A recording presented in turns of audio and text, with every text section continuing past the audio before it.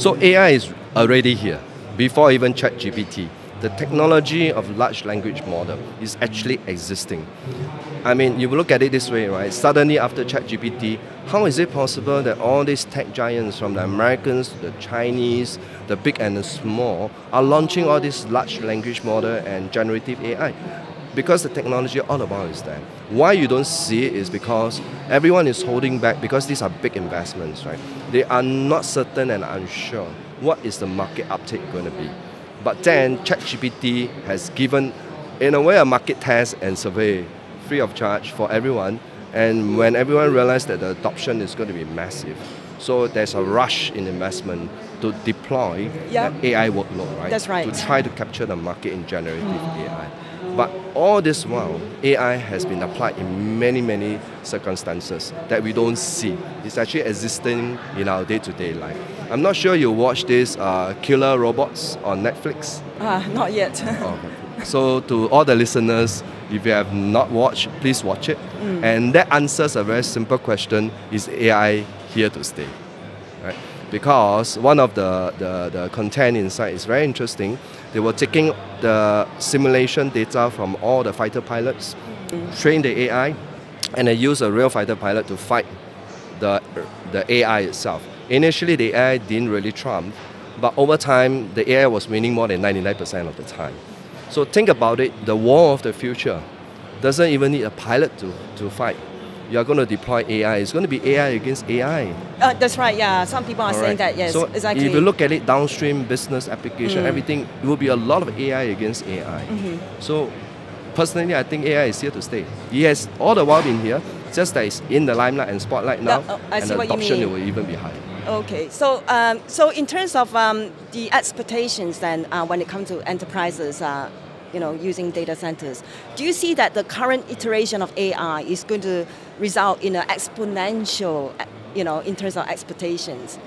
I would say so, yes. Right, I believe all the boards are asking all the enterprises, the companies, what are you doing about AI? How do you think are the use cases, and what are the differentiation you can apply to the business? So I think all aspects in terms of, how can you do things smarter, faster, more efficient. I think there's basic things that AI can easily resolve in many, many aspects of business. Okay, so so when we talk about AI, right, staying on this kind of topic, right, and looking at the different types of data centers. So we, before COVID, obviously a lot of people have on-prem, right, and then there's a shift of migration onto cloud, and now we are in the AI era, and then moving on to Web3 and distributed storage, distributed processing, right, all this. And then, of course, in the background, there's also a lot of talks about high-performance computers, quantum computers. So when it comes to capital data centers, what are the kind of use cases that you are, using for your data center that is different from, say, the quantum and the high-performance computers of this world? Well, I would say every data center provider targets the slightly different segment. That's right. So there are different segments of so-called data centers, but what Kappa is focused on really the wholesale co-location, we name it that way, to supply data center capacity to hyperscalers and big tech companies. So we go on wholesale provision on that.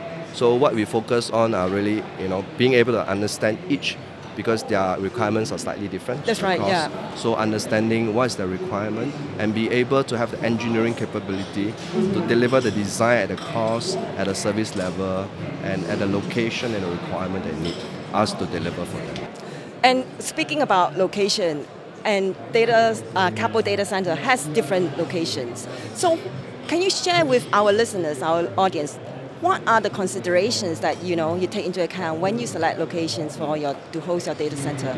Well, the number one question to answer is, will any of my target customers want that location? Right, I see. Right? That's very important. Right. And if that question is a yes, then the rest of the criteria has to come in. For example, data center, one of the most important thing is power.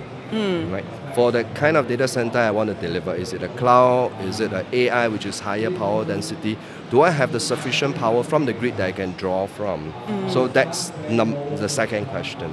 And third, of course, water, right? You need water to cool such high heat load. So will the supply of water, be there for me to be able to? And then I think, of course, very important is connectivity. Right. Well, am I near somewhere that I can tap into sufficient network backbones and infrastructure to connect the multi-diverse path to my data center? Okay, right, okay. And then, I think some are also starting to ask questions about what are you doing about sustainability, right? So can you talk a little bit about, some of the technologies that you are exploring? So there's multi-aspects to it. I think the first step to be a responsible data center is to drive efficiency. Right? Data center measures efficiency using a matrix called PUE. It stands for Power Usage Effectiveness. So it's always 1 point something. So the one, for example, 1.3 PUE means 0.3 of the power delivered to the data center is wasted.